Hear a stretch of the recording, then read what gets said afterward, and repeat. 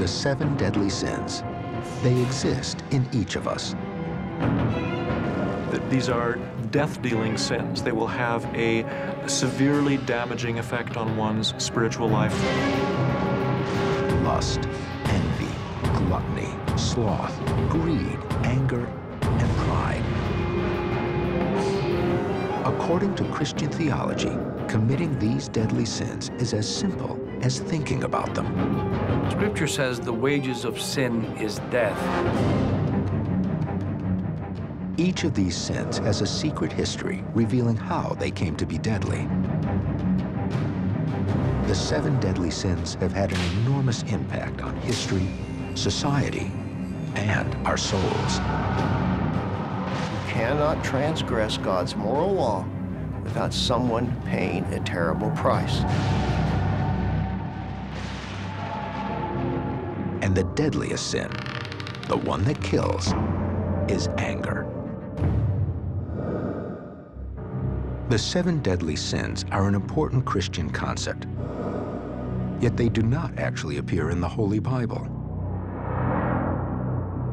They first appeared in the deserts of Egypt. More than 300 years after the New Testament was written, in about 375 AD, a monk named Evagrius Ponticus retreated to a Christian monastery. There, he began to catalog the temptations to the human soul, creating a list of the most dangerous. Evagrius believed he could narrow the list to 8 terrible temptations, and anger was the deadliest. Evagrius believed that anger's greatest evil was that it blinded men. He wrote, "An angry man cannot see the light, and the prayer of an angry person is an abomination." The 7 deadly sins would not be codified until 590 AD, when Pope Gregory the Great re-examined the list of Evagrius. He narrowed the list to 7, changed their names from temptations to sins, and proclaimed they were deadly.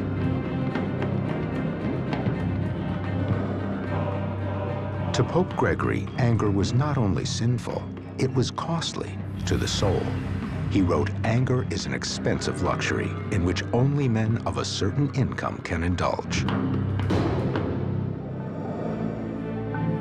Anger is defined as a desire for vengeance. The Bible describes the effects of anger numerous times.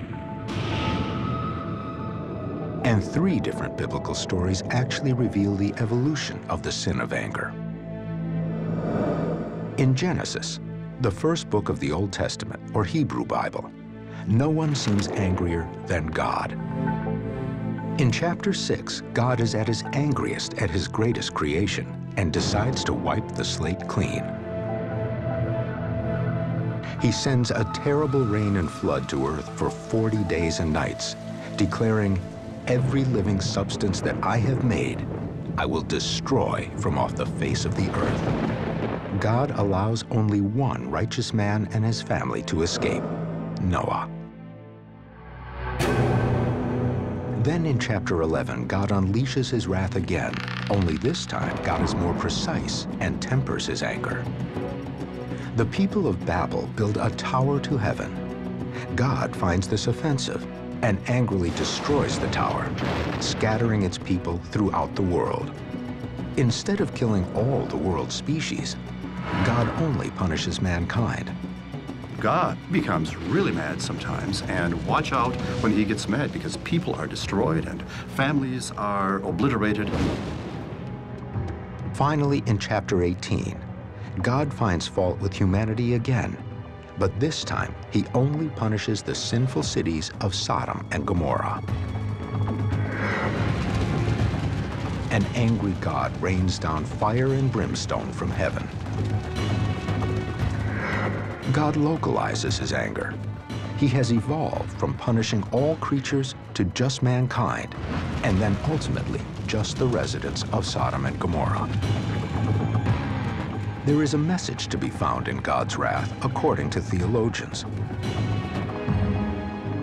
I think that God's anger is a way of expressing that God has an intense involvement in the way human beings live their lives. In the same way, parents get angry when their children do something wrong. These stories that have to do with how do we live together in society, it's a form of crowd control, in a way, to direct people toward proper kinds of activities and to explain the events that are going on around them, for good or for ill. The Old Testament is full of accounts of human brutality and atrocities. The murder of Abel by Cain in Genesis, King Saul's attacks on David in the book of Samuel. These stories aren't for the faint of heart, but they are meant as object lessons about the deadly consequences of the sin of anger. The second book of the Bible, Exodus, introduces the Ten Commandments and marks a seismic shift in how sins are perceived. The great innovation of the Ten Commandments, and the thing that distinguishes them from the pagan cultures that predated the Bible, is that God cares how I treat you. In pagan cultures, God cared how I treated God. In Judaism, and subsequently in Christianity, my relationship to you is my relationship to another image of God. And sin is a violation against God, whether it's directed against God or it's directed against you. The fifth commandment reads, "Thou shalt not kill." Religious scholars view this as a clear message from God that the sin of anger has serious consequences. Ironically, the bearer of the Ten Commandments, Moses himself, is a very angry man. In Exodus, Moses witnesses an Egyptian beating a Hebrew slave, and Moses kills the man in a rage. Later, on Mount Sinai, Moses returns with the 2 stone tablets of God's testimony and finds the Israelites worshiping a golden calf. He becomes angry and breaks the commandments to pieces at the foot of the mountain. And it's this very kind of anger that, if it is allowed to go out of control, can be very damaging. In this case, it's damaging enough to destroy the tablets, so they've got to be replaced once again. In each case, God does not punish Moses, but uses his anger to teach him of the pitfalls of the sin. It becomes interesting in this particular story to see that Moses is angry, because it is a part of the human experience. We all become angry at times, and to stifle that or deny that is psychologically unhealthy and is unrealistic. So for Moses to be angry at a time like that is perfectly human. The Old Testament's view of anger is best reflected by traditional Judaic understanding. In the Hebrew Bible, the sin is what anger leads to. So when anger leads to cruelty, or to violence, or to oppression, or to persecution, then anger is a sin. But when anger is just an emotion that is felt by an individual and leads to no consequence, it is painful and powerful, but not sinful. The sin of anger would get a new twist in the Christian Bible. One of the first stories of the Gospel of Matthew concerns the King of Israel and the terrible consequences of his anger.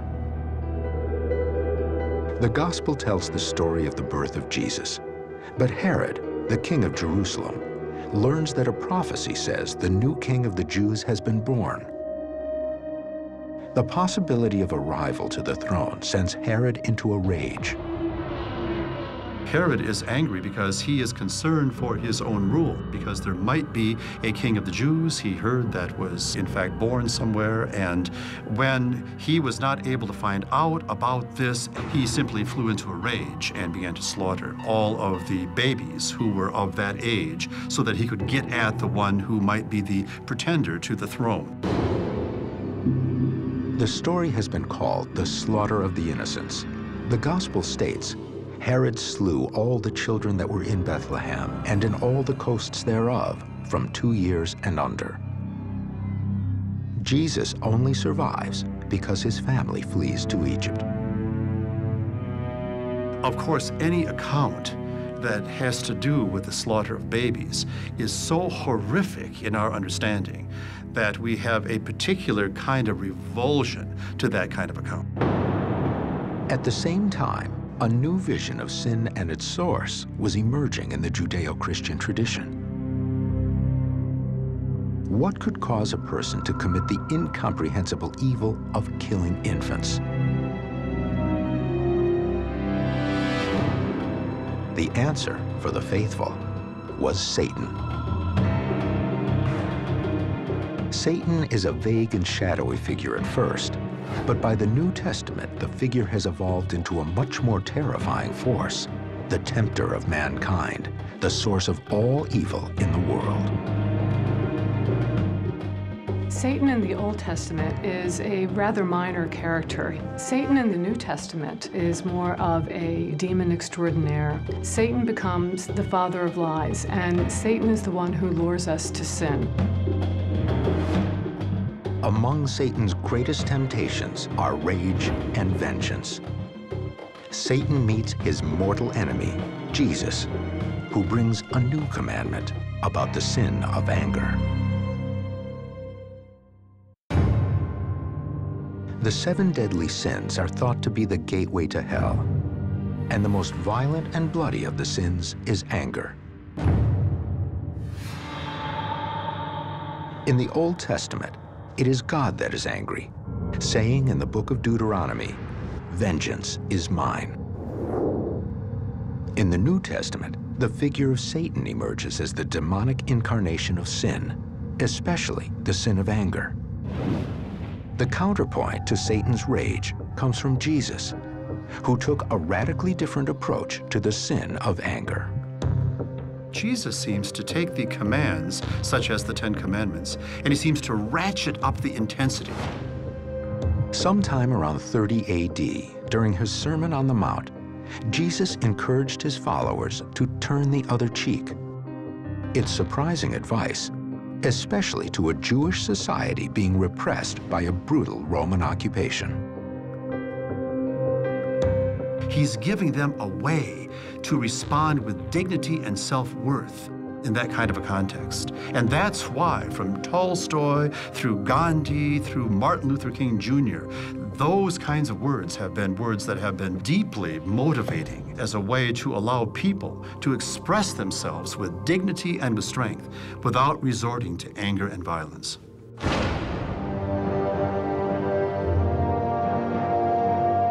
Jesus, it seems, refused to give in to the sin of anger, even as the Romans tortured and crucified him. The wrath of God evolved to its divine opposite.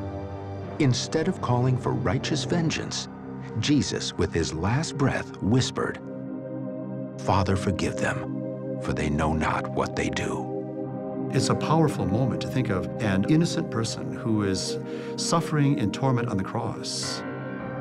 It's an incredible kind of statement about how we might be able to rise above vengeance and rise above anger. The condemnation of the sin of anger is not unique to Christianity. Every single religion in the world labels rage a major transgression, although each has its own unique perspective. A rabbinic statement about anger is that anger is like a boiling tea kettle. Once it overflows, you have no idea where it's going to run or who it's going to burn. Anger is considered a major sin in Islam. The Prophet told his followers that the best of you is the one who takes the longest to get angry, and the worst of you is the one who takes a long time to get over the anger. Within Christianity, there are differing opinions on the sin of anger. In Protestant land and in our history, anger can be a sin. It's not a sin in itself. It's what you do with it. The church says that we all have passions. Passions lead to sin. You cannot destroy passions or kill passions. The passions are to be purified, redirected, and transformed. And all versions of Christianity agree on one thing: sinners who do not transform their anger are doomed to hell. Hell eventually became the counterpoint to heaven and the eternal home for the sinful. Most believe that Jesus was referring to hell when he spoke of Hades. But in the New Testament, Jesus spoke of the place of damnation with the Hebrew word Gehenna. Originally, Gehenna referred to a garbage dump outside the gates of Jerusalem, where people burned their trash.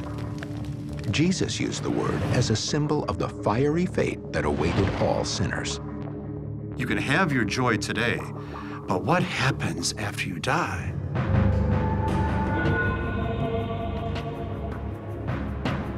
The concept of hell evolved as a powerful symbol of retribution. In fact, different religions developed their own ways to define and explain the function of hell. So a Protestant view of hell is not so much that God is roasting people over a fire because he's angry. It's something much more sad. It's people keep falling in on themselves forever and ever. The Eastern Orthodox Church takes a philosophical approach. The Eastern Church says that God sends no one to hell, that hell is self-imposed. One of the greatest teachings of the Eastern Church is eternal mercy and compassion, as well as justice.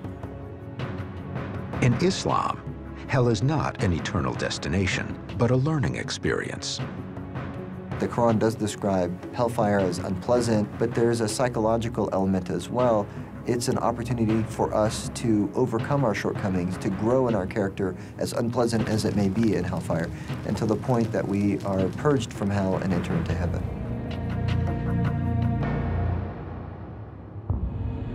Perhaps the most vivid depiction of hell was penned in 1320 AD by the Italian author Dante Alighieri. His intense and elaborate portrayal of eternal damnation would capture the imagination of the Christian world. In The Divine Comedy, Dante describes his journey as he descends into the 9 levels of hell. Some of his descriptions of hell are so vivid that they've captured the imagination of people for many years. Dante's journey is terrifying because he witnesses the penance for each deadly sin. In every case, the punishment fits the crime. The sin of anger is found on the 5th level, in the swamp-like water of the river Styx. Here, the wrathful are ruthlessly beating one another as they try to pull themselves from the river. Dante witnesses their angry attempts to tear each other limb from limb.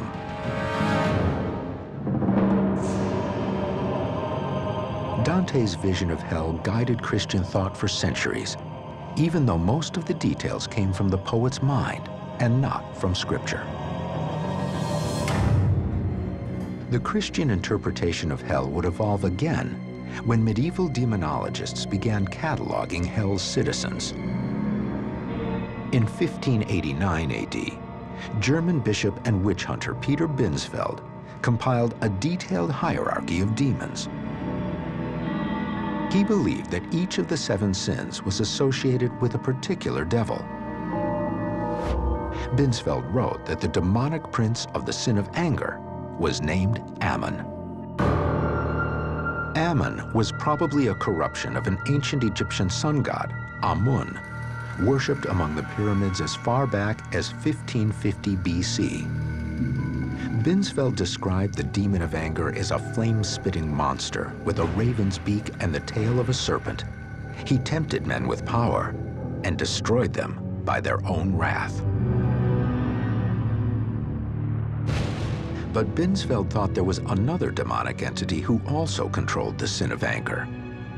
He believed the chief demon of anger was none other than the mighty king of hell, Satan. Anger is connected to Satan. Anger that is misdirected can lead to violence. It can even lead to murder. And so it's probably our most powerful emotion. And so it's no surprise that wrath is connected to Satan. Because of all the demons, Satan is the most powerful. For centuries, the fear of Satan and damnation were central to society's understanding of sin. In today's world, some believe there is little relevance to these ancient concerns about the power of hell. We all know a little bit more about the nature of the universe and what is up there and what is down there. There are those who believe the sin of anger has led to a man-made concept even more diabolical. The real-life incarnation of hell on earth, war.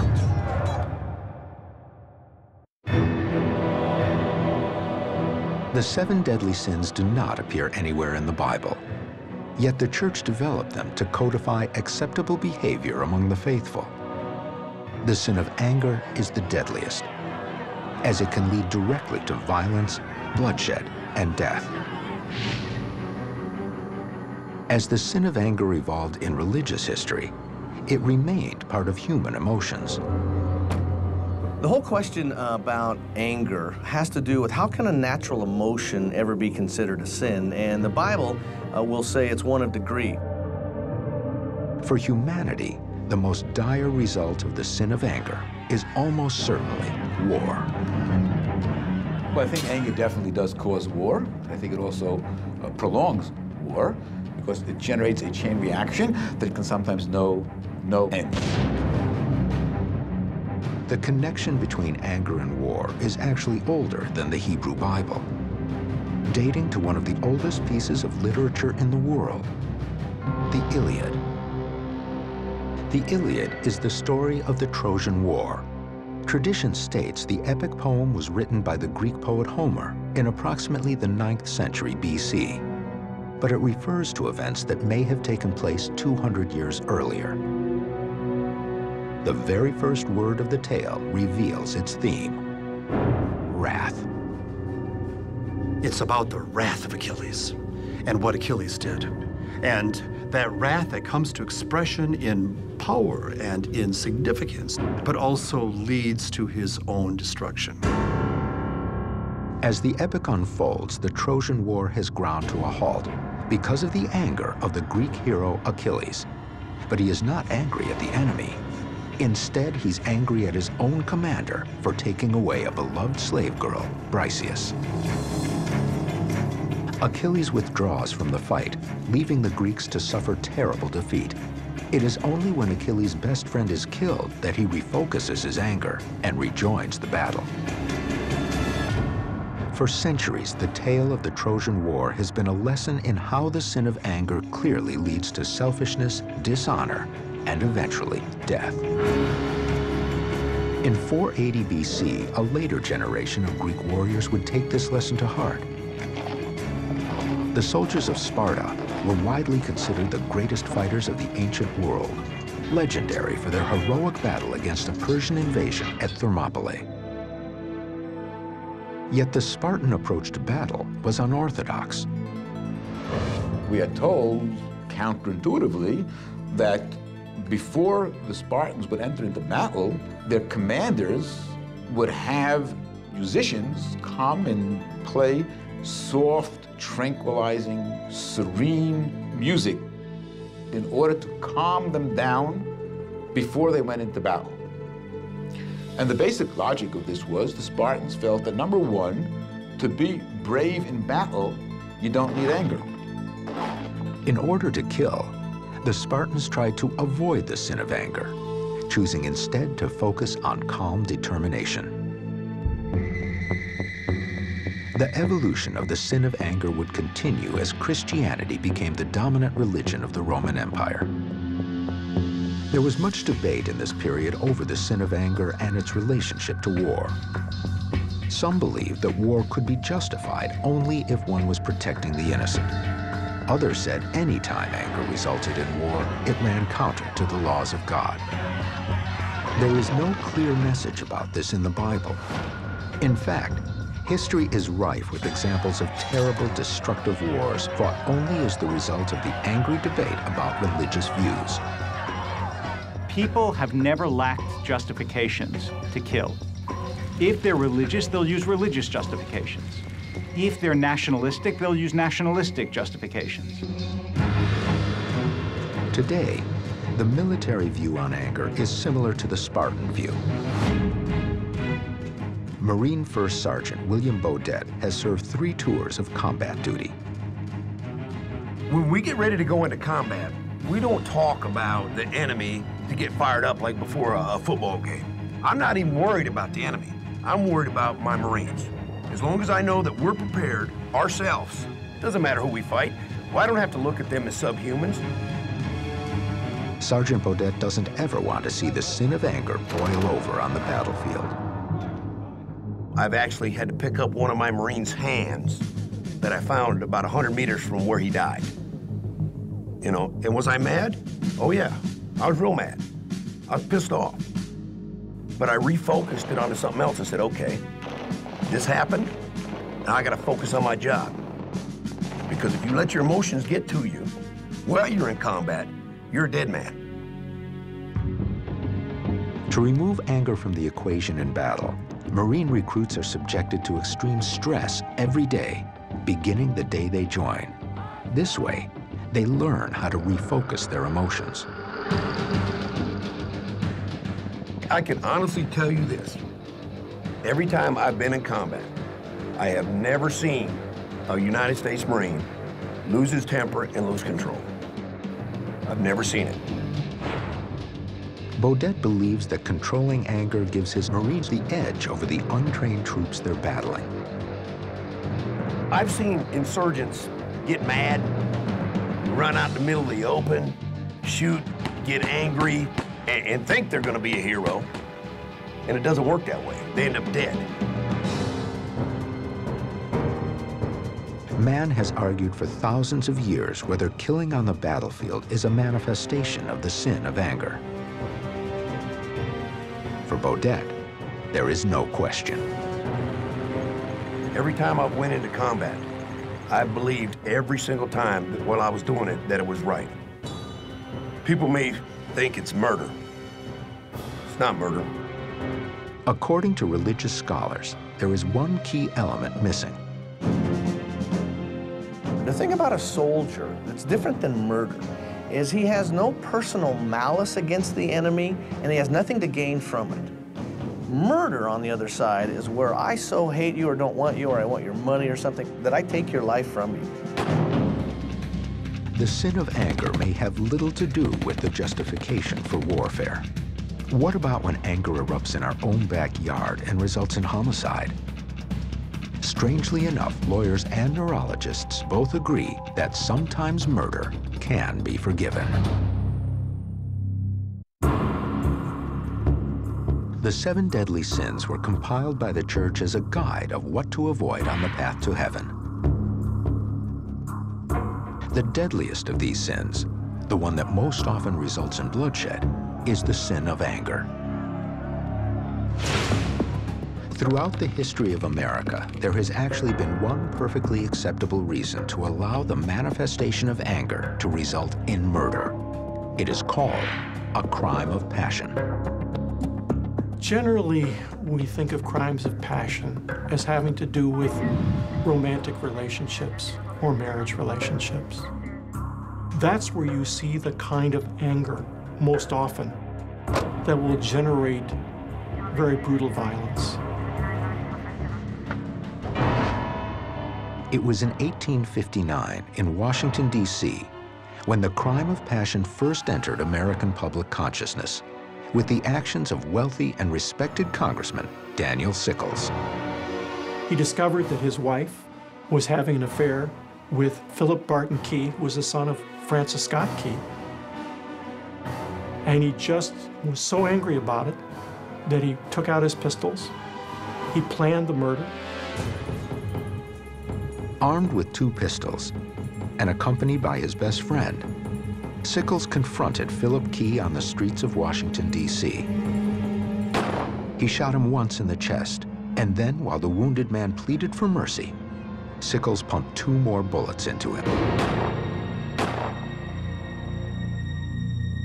The gunfire was so close to the White House that Sickles' friend, President James Buchanan, heard the shots.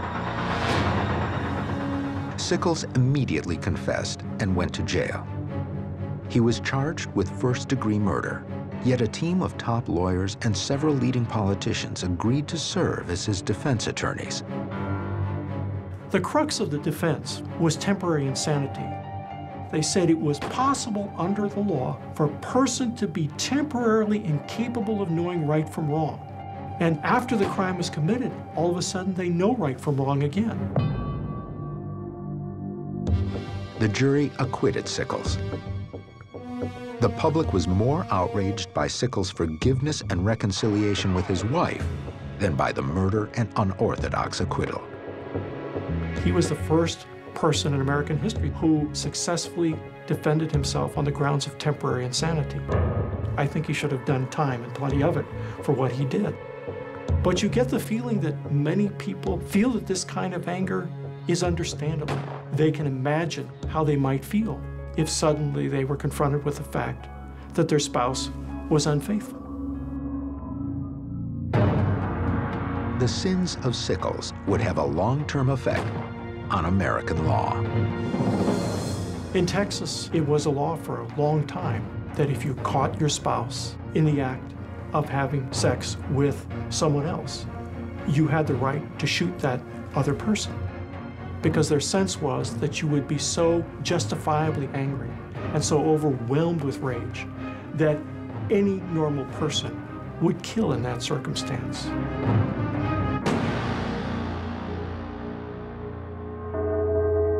Some believe that the temporary insanity defense is nothing more than a clever trick, a legal loophole for succumbing to the sin of anger. Today, scientists are beginning to examine exactly where anger comes from. The brain perceives a lot of information, both from the outside world and from inside the body. And there is one part of the brain called the amygdala that serves the function of sifting through all that information and asking one question. Is this a threat? Is this something I should worry about? Dr. Reuben Gur has zeroed in on the amygdala as the key instigator of anger. This walnut-sized lobe can quickly overwhelm the brain with uncontrollable rage. Once there is a perception of danger, there is a cascade of responses in the body that includes changes in heart rate, in blood pressure, in sweating. It makes your body ready to fight or flee. The amygdala is a primitive part of the brain. It exists because the human brain is made up of layers that were added on top of each other over the millions of years of evolution. All those other older brains are still alive and well inside your own brain. So you have a part of you that thinks like a dog, and you have a part of you that thinks like a crocodile, and a part of you that thinks like a monkey. The amygdala creates an automatic fight or flight response to threats. But human beings have evolved another part of the brain, the frontal lobes. This area that you can see here in the front is the orbital frontal region.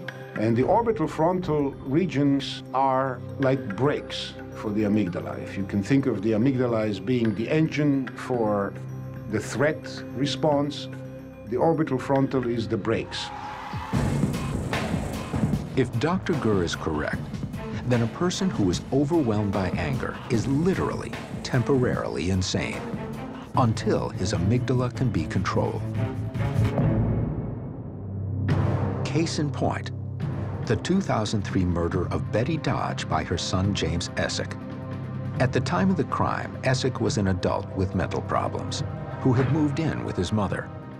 Their relationship deteriorated so badly that Dodge asked her son to move out. And that set him into a panic. And he grabbed a sculpture that they had and broke it on her head and kept hitting her repeatedly until she was dead. And then he went across the street, turned himself into the police. During the court case, Dr. Gur was hired as an expert witness and asked to evaluate the mental capacity of Essek. He did a complete neuroscan of his brain and found that 30 to 40% of the tissue was missing in the orbital frontal area. So when the amygdala was saying, I'm in danger, I'm furious, attack. There was not enough tissue in the front to say, calm down. You have better ways of dealing with this situation than attacking what you think is the source of your fear and anger. The jury agreed with Dr. Gurr's testimony and ruled that James Essek was innocent by reason of insanity. He was sent to a mental hospital for treatment. Some might say James Essek was incapable of controlling his ability to sin. The organ of our mind and what controls our behavior is the brain, and his brain is damaged. But by the time an angry act results in prison or a mental hospital, the damage is done. Is there a way to treat human rage before it gets to this critical breaking point? The 7 deadly sins have guided Christian thought for centuries. And while there are consequences for the sins of lust, greed, envy, pride, gluttony, and sloth, perhaps the deadliest consequences come from the sin of anger. When we're angry, we lose control. When we're angry, we border on the possibility of physical violence. When we fall into the passion of anger, we lose ourselves.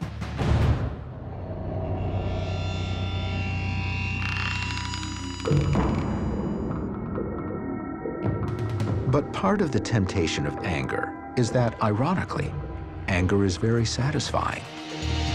It can bring people all the way to euphoria, especially men. A lot of times it's good to feel angry. And despite centuries of religious attempts to control the sin of anger, today it is everywhere.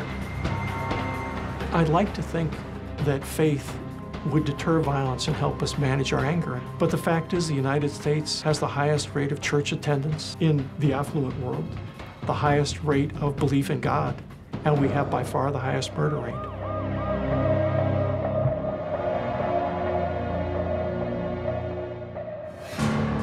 The concept of the sin of anger has evolved over the centuries.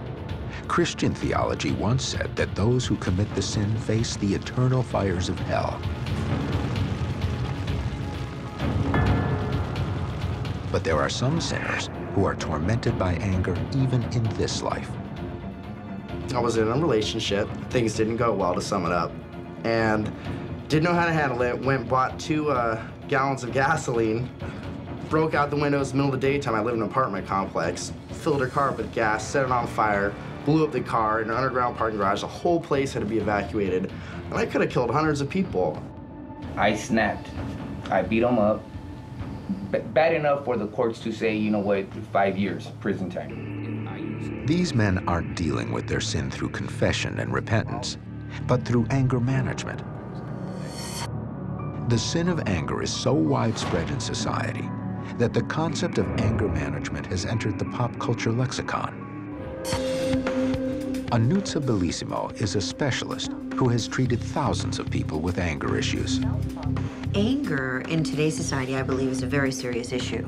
Looking at one simple statistic of 18,000 assaults being reported per week in the U.S., I think anger is definitely an issue. Bellissimo says that anger is not a deadly sin, but an inappropriate behavior. I do not believe you can get rid of anger. I feel that anger is a very necessary human emotion. For me, anger is a red flag. For me, anger is a way of acknowledging that there's things that I'm not dealing with. Experts say that the key to overcoming anger is less about controlling rage and more about creating connections. If you tell them this anger is destroying your relationship with your wife or your children, that seems to work. Having a relationship, that's what humanity is all about. Our connection to each other.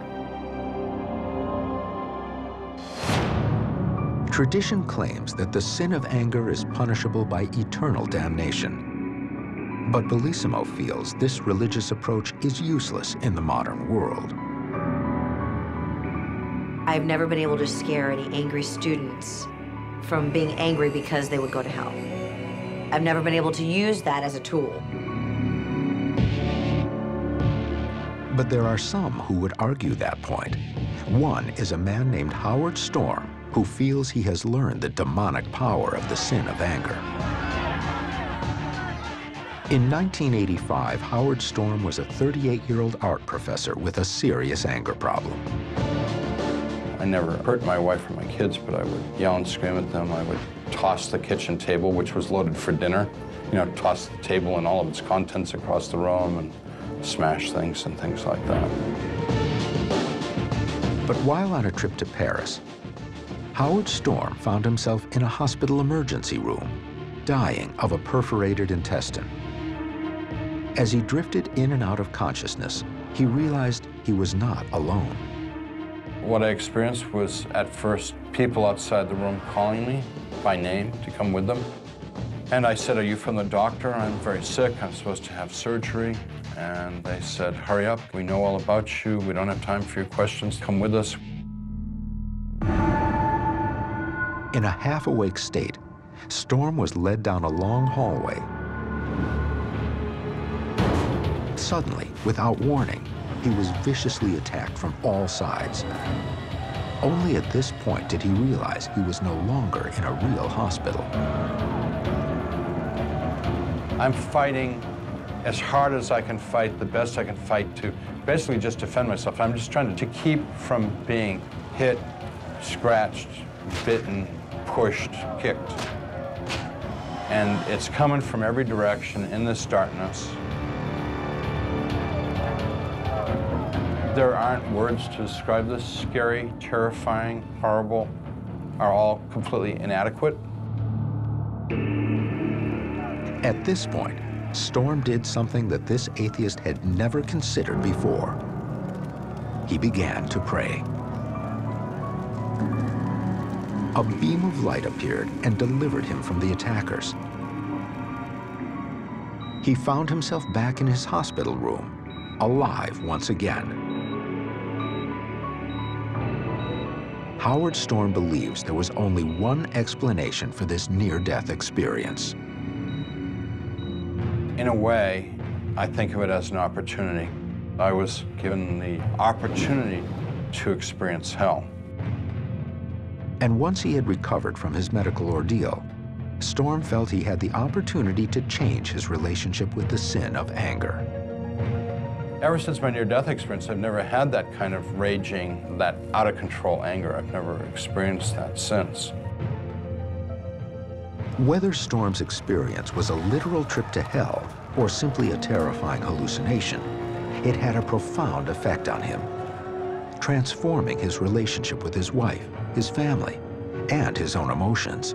Storm feels that his Dante-like experience, recalling a medieval version of the evolution of anger, might have some benefit to others. One of the things that drives me, to be perfectly honest, is that I don't want anybody to go to hell. And I'm on a mission from God to keep people from going to hell. The sin of anger has evolved over the millennia, from the wrath of a just God in the book of Genesis to the forgiveness of Jesus in the gospel, from Dante's punishments in hell to the court-ordered attempts to manage the deadly sin. Is the sin of anger the deadliest of the 7 sins? The answer may not matter, for in the end, we will all be judged, some by our peers, some by a higher power. And for those tormented by the sin of anger, the sin itself may be enough to create hell on earth.